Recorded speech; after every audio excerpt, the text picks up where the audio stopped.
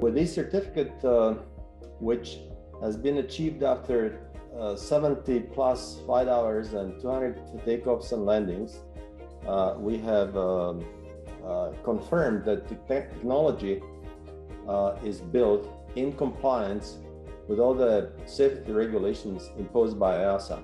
You know, the cars used to be a symbol of freedom. And if you have a driver's license and you drive your car, you certainly know you lost that freedom because you are often stuck in traffic. Our goal is to return the freedom to back to those who have the pilot's license and can drive a car, and at the same time they can take off and cover a distance of 1,000 kilometers.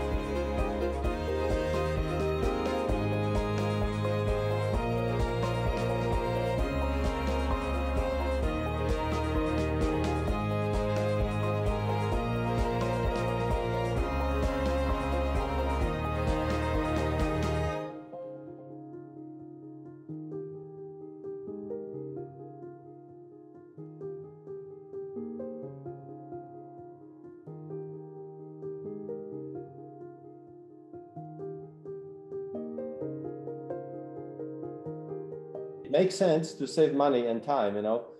What if we had not received this product, this certificate? We would have to go back to the drawing board and create, improvements. Now we know we have something that is accepted officially by the authorities. Imagine 300 helicopters flying over London or New York. That would be a mess, you know. So although I believe vertical takeoff and landing vehicles will be part of the transportation systems and infrastructure, the flying cars are more energy efficient. So per mile of transportation, you need less energy than vertical takeoff and landing vehicles.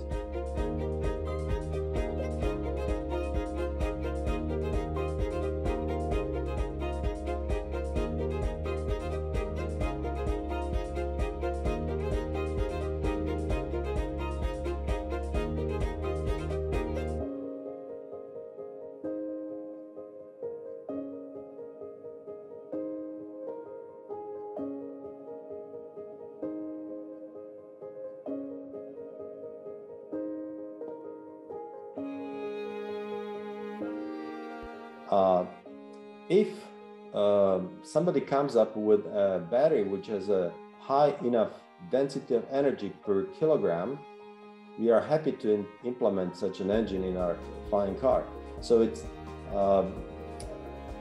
I'm sure somebody will come up with some improvements of the battery technology, but at this moment, unfortunately, the range would be too small.